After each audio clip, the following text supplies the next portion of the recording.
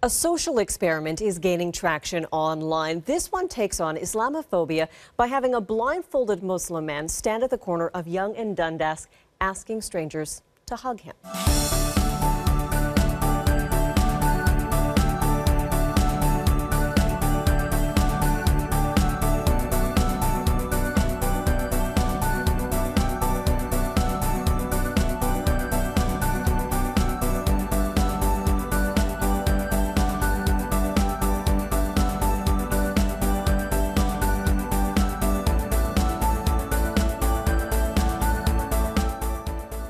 I'm joined by AsoOmii J in Ottawa, as well as Omar Albash. Now, both of you have produced similar types of videos. I'm wondering, Omar, if we can start with you. Tell me, why do you think it was necessary to produce such a video? Well, I've said this before in many interviews. There were speculations going around that time that the perpetrator of the Ottawa shooting was a Muslim or linked to Islam. So I wanted to, show Canadians that, even though there was this event that happened, it doesn't change the public's opinion or the civilians' opinion, and despite what media might have said or might have tried to say. Now, AsoOmii, your video was incredibly emotional. Now, tell me about how long you were actually shooting and sort of the process for people coming up and hugging this man. So we were shooting the video for about half an hour. It was minus 25 degrees that day, so it was pretty cold. We tried to do it quick, and at the beginning people were hesitant to approach. They saw a man with a beard just blindfolded, and they weren't very keen on approaching, but then, like the bystander effect, they're always waiting for someone else to initiate. And as soon as they saw others coming up to Mustafa, the actor, everyone began coming up, hugging, giving him words of encouragement and support, taking pictures. And to the point that even after he left and he was on the bus going home, two girls have seen his picture on the internet, and they asked if he was the man who was standing in Dundas Square, and when he let them know that it was him, they started hugging him and apologizing for the things that he might have gone through because of Islamophobia, and they let him know that he has their full support. So tell me, what is it like today to be a young Muslim? Why do you think that there's this need for this video? What's it like for each of you?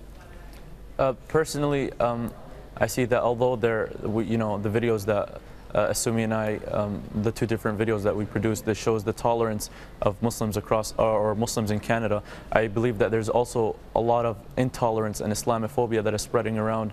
Most recent events, yesterday, the shooting that happened where 3 Muslims were murdered in cold blood.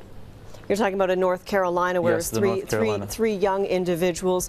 Now, let's talk about that for a little bit, because originally we thought it was a dispute over parking. It's now coming to light that this individual, the culprit, who is non-Muslim, may have had shared some messages of hate on Facebook. Do you think, AsoOmii, that this would have played out differently in the media had the culprit been Muslim instead of a non-Muslim? Yes, for sure. The story would have had more coverage. They would have blamed it on Islam and not the individual, as we have seen with the Je suis Charlie campaign, where such news stations like CNN and Fox News have made tweets saying that it was a Muslim terrorist, or this is the actions of Islamic terrorism, whereas when they covered the story for what has happened the other day at Chapel Hill, they merely said it was an individual or just a man. They did not blame it on his religion or his ethnicity. Okay, so we've seen a couple of these videos before. I want to play you a clip from the York University president for the Muslim Students Association to see about, he's talking about the benefit of these sort of videos. Take a listen to this. I think that there are a few people, that might see this video and be like, okay, this is a good example of how Canadians love Muslims, right? But I think that these videos, for that reason, are very beneficial, and they relay a lot of positivity, but I don't know if they're the perfect example of what would be considered a long-term solution to rid discrimination or Islamophobia. So, AsoOmii, hearing that, what's the purpose of these sort of videos? What do you hope comes of it? Well, these sort of videos is to gain attention, to spread awareness. For example, the video that we did, it's to show non-Muslims how we are made to feel in our own countries. We are made to feel as if we're outsiders, as if we're not welcome. And again, we're trying to get people to think for themselves. We don't want people to believe in these preconceived notions that have been created. We want them to go and actually learn about Islam. If they're really keen on wanting to know what Islam teaches, we want them to go think for themselves, learn for themselves, instead of listening to man's word or believing everything they see in the media. And Omar, what do you think? Because we did see so many people going up to the actor and hugging him and talking to him. Does that show you that maybe the majority of Canadians are accepting and that it's a vocal minority? Well, like I agree with what the president of York said, or the president of the MSA said, that yeah, although it's showing peace in the videos and it was heartwarming or whatever, but it's not really a long-term solution. Like me, when I did the social experiment in Ottawa, it was simply a social experiment. I did not really expect, you know, Canadians to be tolerant to the extent that they were tolerant.